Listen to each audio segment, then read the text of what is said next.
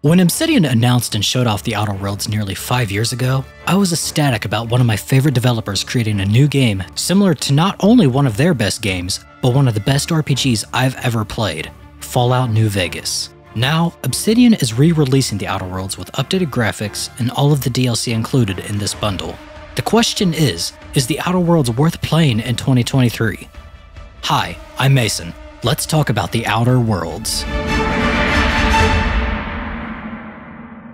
I was starstruck when I first noticed how visually stunning The Outer Worlds truly is. Maybe it's because I'm a sucker for the retro-futuristic aesthetics, but I was genuinely amazed by how good the game looks, and how good it looks almost 4 years later. It reminds me of Borderlands or Bioshock in the sense that The Outer Worlds is not a game defined by technical engine use, like dynamic lighting and shadows, long draw distances, or ray tracing features, but strong aesthetics and style that the artists have rendered out to create a carefully designed universe.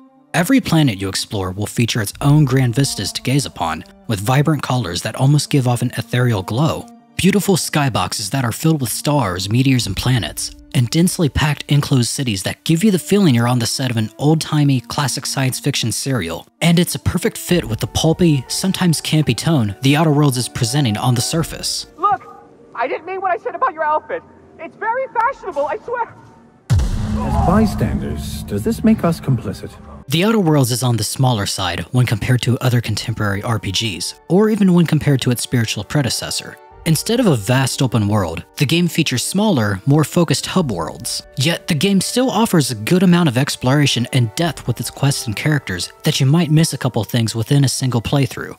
The game can be beat within 30 to 40 hours if you're wanting to see everything the game has to offer, but if you just want to follow the main quest, I'd say you could beat it in 20 to 25 hours. As someone who is severely burnt out on gigantic open world games, The Outer Worlds is the perfect length and size for me. Some may see the smaller scope and think, The Outer Worlds is lesser than its older, post-apocalyptic brother. But once you jump in, you'll find out it's just of the same quality as Obsidian's previous work. What in law's name? Is that him? Oh, that idiot. I told him to plant the beacon and move away, not stand there holding it. The basic premise of The Outer Worlds follows your created character, called the Stranger in-game, as he is revived from cryosleep by a kooky scientist, Phineas Vernon Wells. Wells believes the Stranger can find the resources needed to revive the remaining colonists, and save the planetary colonies that have suffered due to the greed and incompetence of the various megacorporations that manage them. The corporations, known together as the Board, see Wells' plan to revive the colonists as foolish, and would further strain the already troubled societies. You can decide to follow Wells' plan, or join up with the various board members. It's similar to the factions in New Vegas, where your choices will be seen positively by some and negatively by others. It can get so bad that some characters will refuse to talk to you ever again just by actions they didn't care for. It's a mechanic that I loved in New Vegas, and Obsidian have nailed it once again in The Outer Worlds. It's not the best choice, it's Spacer's choice! Taste the freedom! It's usually controversial when a game has a political statement, and I hate to talk politics myself, but The Outer Worlds is incredibly relevant to our modern lives.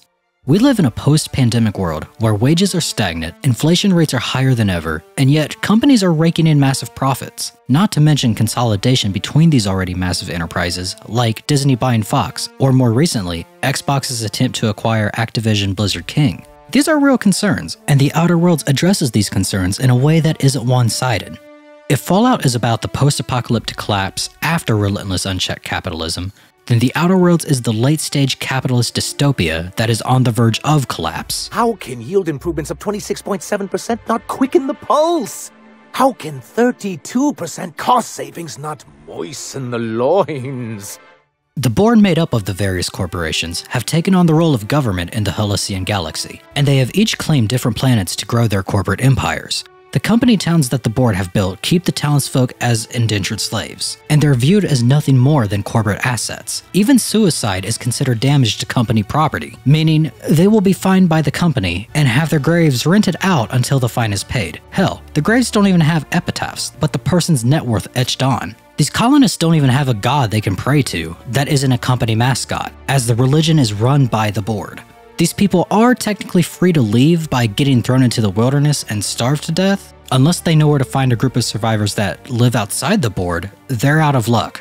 If you play the game, you are free to choose between taking the side of the board or the side that wants to dismantle the system. Even though the game does nudge you against the board, it does a great job of showcasing different viewpoints that don't boil down to one side is good and the other is evil. It goes to show how much destruction and chaos bringing down an entire economic system can bring. There's so much nuance in this discussion that it could become its own video, though probably by someone smarter than your average mailman.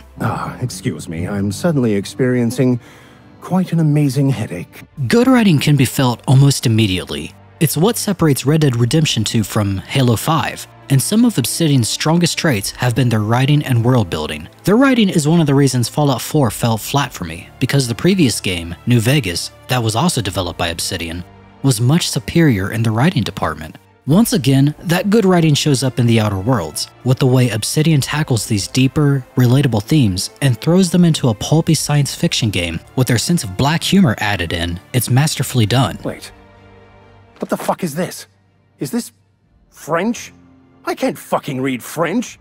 As you run into and converse with the first couple of characters, you'll notice each one has their own backstory, their allegiances to whatever faction they belong to, and just general opinions that make them anything but boring. I never wanted to skip through the dialogue because I genuinely wanted to know more about these characters. And going through these dialogue expositions is so far ingrained into The Outer Worlds, at times it has more in common with a classic CRPG than your general first-person action RPG. It's like the game takes a page or two from Obsidian's own Pillars of Eternity.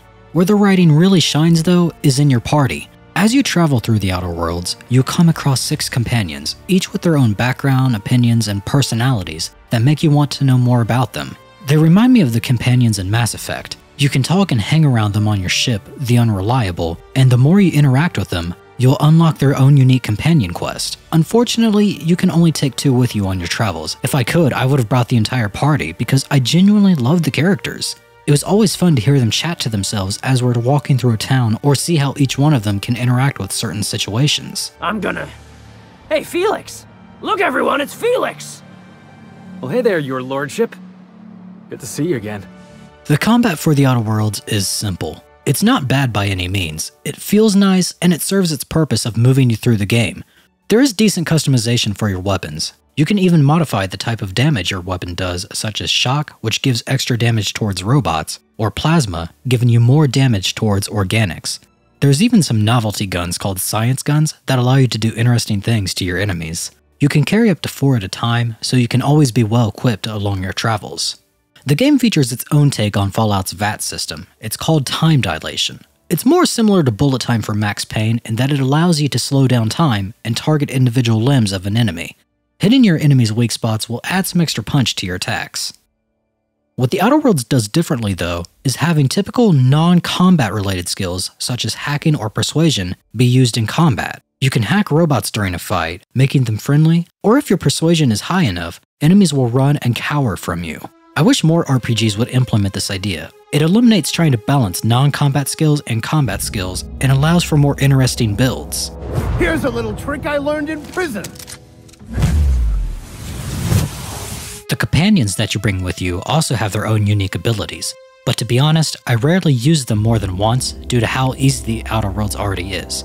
And really that's my main complaint with the game, it's simply too easy. For my build, I focused on persuasion, lockpicking, and hacking, and I never had a moment where I felt like I needed to throw some points into the combat skills. By the end of the game, I was a smooth-talking IT tech of a god who could smite everyone that gets in his way. Something wrong? Oh, yes, well, not to worry.